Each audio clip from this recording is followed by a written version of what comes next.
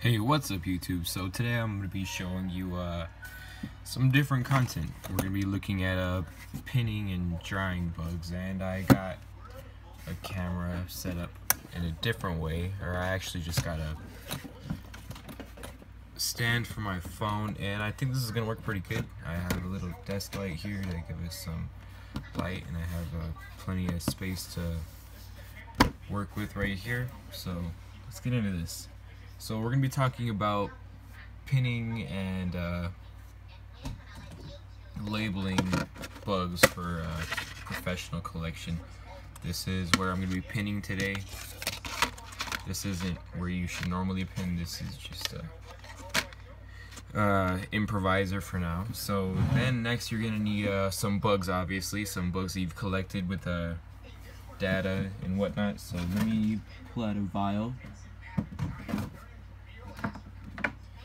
So this is a vial of cicindela from Ward County, Texas. And actually, I really don't want to pin these right now, but let's go ahead and get into this. So right here is where the cicindela are at. In here, I caught these, let's see, when did I catch them? July 24th, 2017. So let me see if I can get that on the camera. July 24th, 2017. So that's the debt label right there. That has all the information and data. So I pull that out. Gotta save the debt label because you need that. And we're only gonna pin a couple specimens because I don't really need all these pinned right now, and I'd rather save them for later. So this is cicindela lepida, aka ghost tiger beetle. There's a lot of names for it. So now that I have these cicindela, I'm gonna put them inside of this little cup and leave them there for now. And then to keep preserving the rest of these, I'm gonna put this damp paper towel back in. This paper towel was soaked with the non-acetone nail polish remover, so that's why it preserves them. Normally I would put them in alcohol, but this was a in the field thing that I recently decided to start doing, and it works pretty good. I haven't had any problems with pinning any specimens or anything. So you need this label. You're going to keep it somewhere with you on the side. And now let's actually look at pinning these things. Right now they're kind of dirty, so let's wash them up with a little bit of alcohol. So this is 70% isopropyl alcohol. So I'm going to pour a little bit of alcohol into this small deli cup right here. And I'm gonna put these cicindela lepida inside of here. When I caught them, they were really sandy because they live in sand hills, and I don't know if you can see it, but there's actually quite a bit of sand and sediment building up on the bottom. And really, this whole jar is filled with sand. If anyone's wondering, I'm recording with the iPhone 7 Plus. It's gonna be my new recording tool for YouTube. So hopefully I can get active and back into this. So now let's get into pins. So I normally keep my pins very close by, right next to you. On the right of where this video should be, on the right side there's a box right here. And in here I keep pins and other materials to work with. So let's see. I have a small little tray with another tray of some bugs I need to pin, but we just need the pins. So let's adjust this and get this out of here because this is in the way now. So now we have pins and specimens.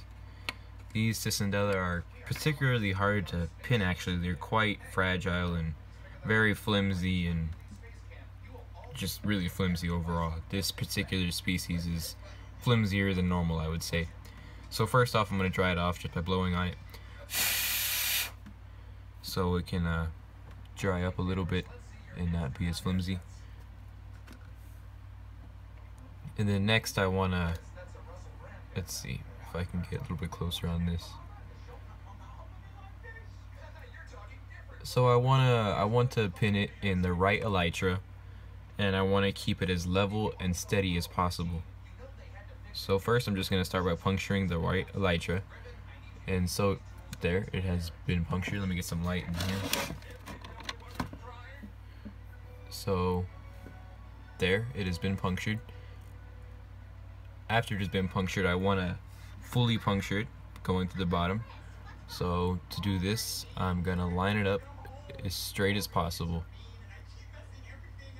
and press down. Wow, this is an embarrassing moment. I probably should have cleaned my nails before. This looks pretty disgusting. So, let's see. Now that that's been pinned all the way through, I can simply take it to this pinning board and press straight down on it until it becomes elevated on the pin. And then you're going to need what we call a pinning block. You don't actually need this, but in order to have a professional collection, you probably want this to keep everything uniform. So I pin it on one, so I'm going to take it on this lowest one and push it all the way down until the needle stops. Once it stops, I can pull the needle out, and the cicindela, or any specimen that I want, will be exactly where I need it. Next, I'm going to go ahead and correct the legs, because we can see they're pretty messed up. So I just tucked them all in. The two rear ones facing backwards, and the two front legs facing forward, and the antenna off to the side, to the back, anywhere but sticking out. And then we have a well-pinned specimen.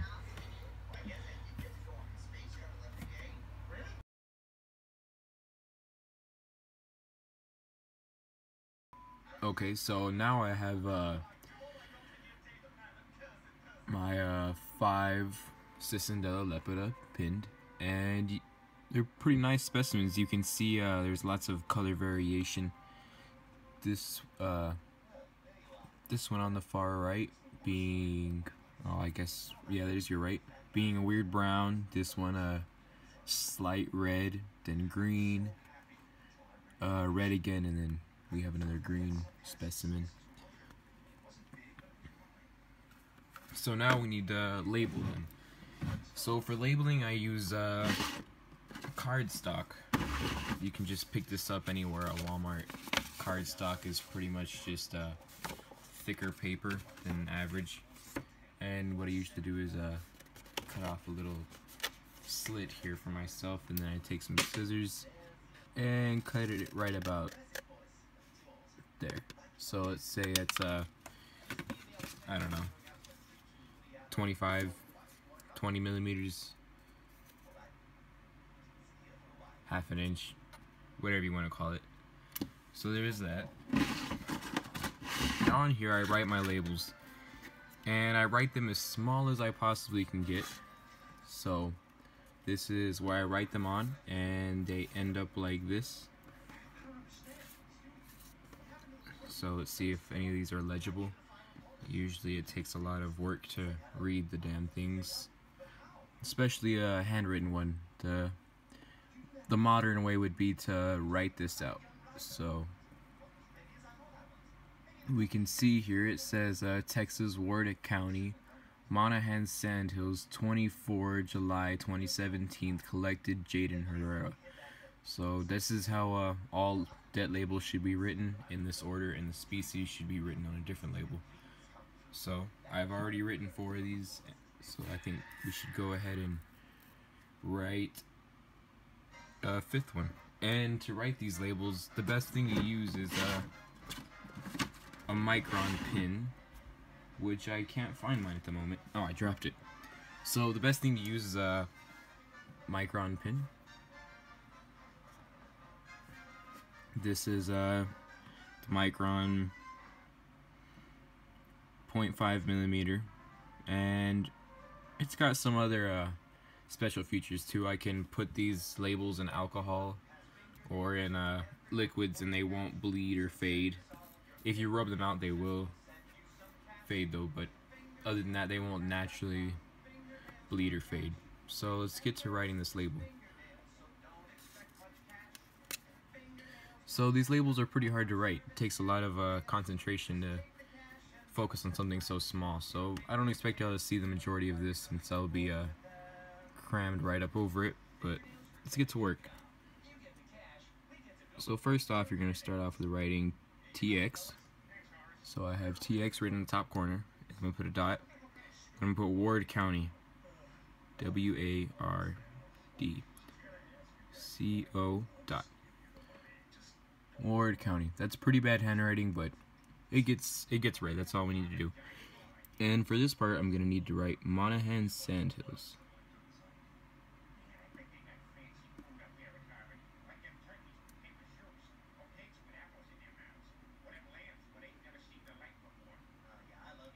So now it says Monaghan Sandhills. Now I need to put the date, so 24 VI July 2017. So that's all written out now, and then I'm going to put COLL dot. That's abbreviation for collected. And then I'm going to put J dot Herrera. So now I have this debt label written out. Monaghan Sandhills looks kind of messy, but it's written out. So now I need to simply cut this, which is pretty easy. Just gonna as close as I can to the Monaghan's part, and then same thing on the other side. And now you have a label. So we have 5 labels here for all 5 of our specimens. So let's get to putting labels on these things.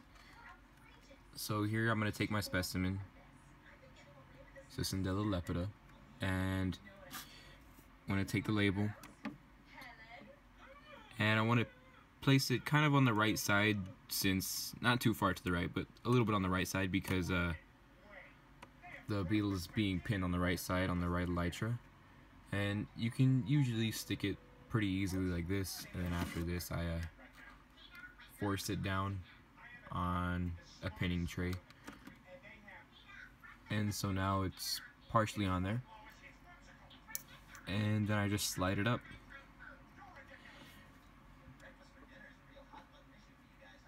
So now I have it pinned. And so I've taken time and pinned the rest of these. So now we have a nice series of Cicindela lepida. And then as a final step, to label them as a species, I'm going to take another paper, a piece of cardstock, and on it I'm going to write Cicindela lepida.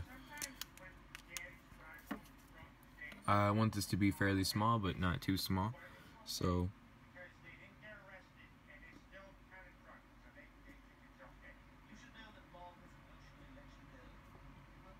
now Cicindela, and then right under it I'm going to write lepida.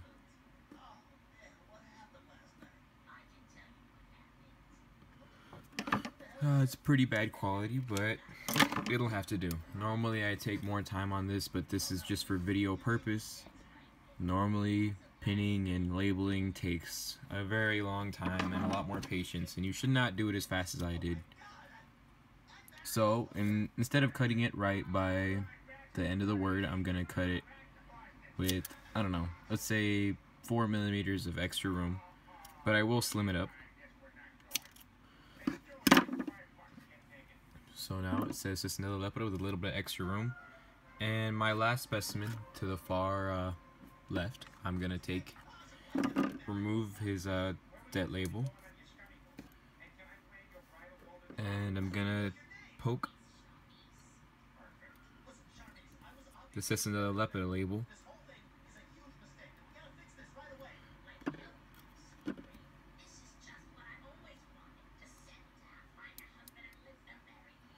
and put it on there. So now it says Cicindela lepida, and I'm gonna take that debt label and I'm gonna put it right back on.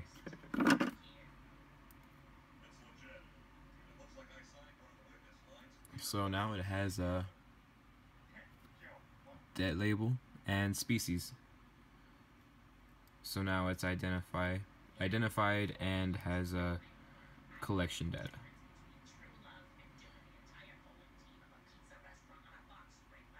Now I'm just giving it some final touches. There, all straightened up. Oh, not quite. There we go. All straightened up. Looks pretty good. And so I'm going to line it up with the rest of these. And now we have a nice series of cicindela lepida with a label. So thanks for watching. Peace out. Like and subscribe.